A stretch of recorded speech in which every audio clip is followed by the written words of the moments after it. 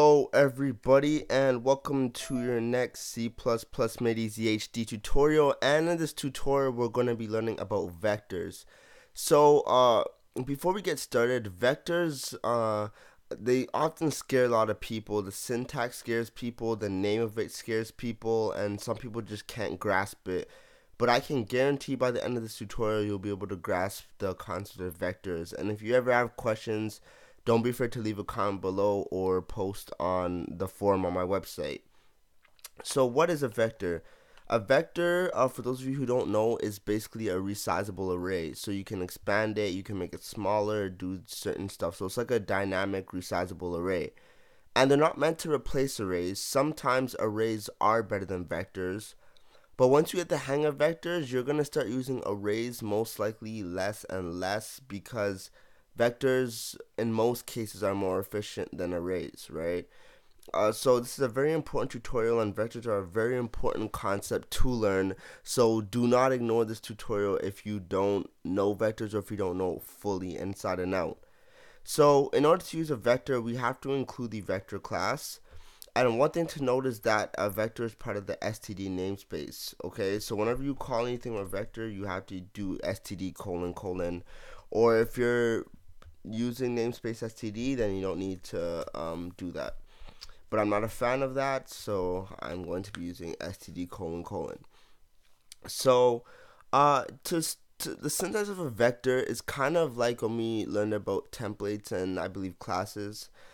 And what we do is we say vector, we put a left stream operator, the type of vector is going to be, and then the name of it. So let's call it numbers. So think of an array like this. When we create an array, we say int the array type or whatever, and then we put how much elements or whatever we want in it, right? So with a vector, we call vector, then in the left stream operators and right stream operators, we put the type, then we put the number, we put the name of our variable. Okay, so that might take some time to get used to, but it's kind of like templates, how we call templates and such. Okay, so right now our vector has nothing in it, right? We have to be able to store values in it.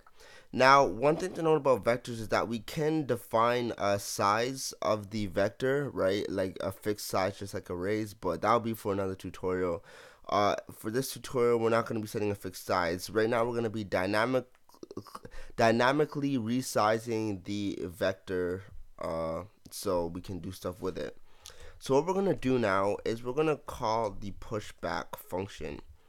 And when you open it like this, we're gonna see a lot of value. We're gonna see this long thing in here, right? This might confuse you, might scare you. Don't worry about it. It just means input an integer type value. Okay, so let's put 20. Okay, so once we do that, what it does is that right now, let's look at it as an array. Okay, so in the array we have a temp array.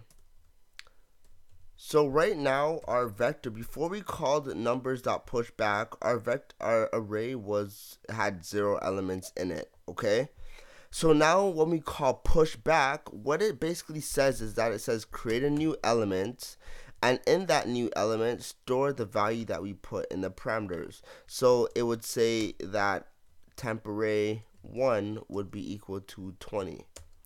So let's say that we wanted to add another value. Okay, so we'd call numbers, and let me erase that.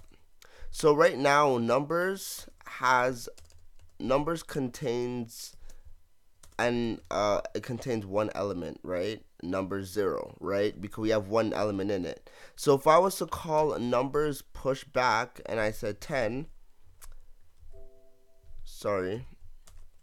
then numbers 0 would be equal to 20, and numbers 1 would be equal to 10.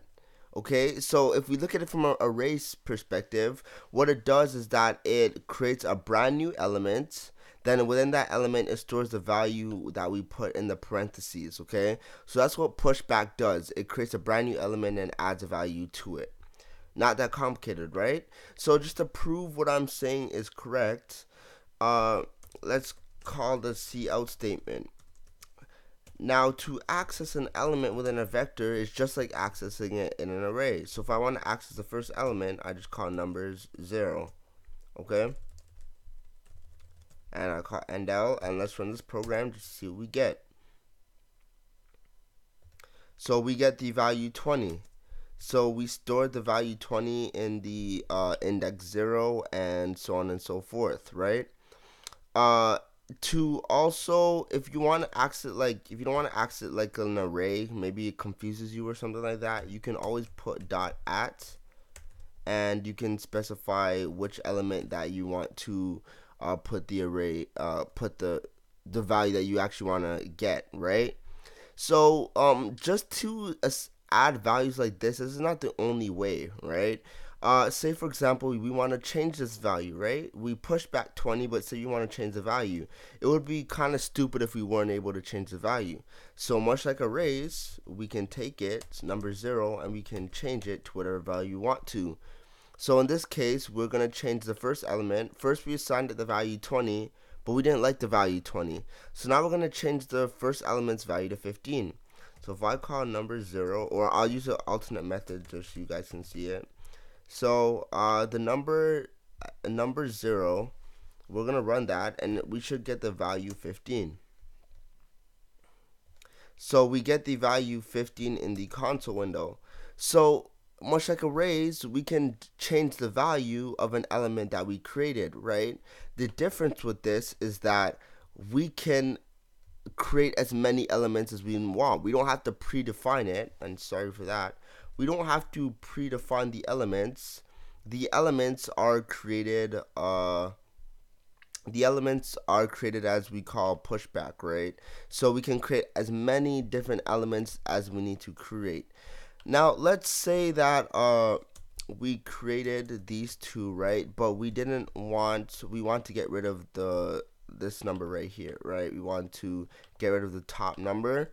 What we could do is call numbers dot popback. And what we're gonna do is we're gonna call cout numbers 1. Now let's see what happens. We get an error, right? The reason why we get an error is because when we call popback, what it does is it takes the last number, the highest number within that array or within that vector, right? So since we have a vector of 2, right, that means we have numbers 0 and we have numbers 1, okay? So what popback does is that since this is the highest element, so the last element that we actually created, it will delete that element. So now we don't have a numbers 1 anymore. All we're left with is numbers 0. So once we said cout numbers 1, it didn't exist anymore because we called the popback function, which in turn deleted it. So if you wanted to delete the utmost the last element that you actually inserted, then you can do that by calling numbers.popback, and nothing goes in the parameters. You just call it and it will delete it like so. Okay, so with that method, we have dynamically resized it by increasing it, and by calling numbers.popback, we can decrease the size of it dynamically. So it's a resizable array in that we can increase its size or decrease its size. And in the next few tutorials, we're going to be learning more about vectors, how to set a fixed size, and we're going to learn about deleting elements like in the middle, right? So for example, if popback only really deletes the one that was recently created, right? But say we wanted to delete an element in the middle, right? It is possible, but there is better ways. There's better container classes and better things to use to delete if you need to be able to delete stuff in the center. But I will be showing you how to delete elements in the middle of a vector to make life easier, just for you guys. So anyways, that's it for this tutorial. I hope you enjoyed it. I hope you learned something. So thanks for watching, and bye.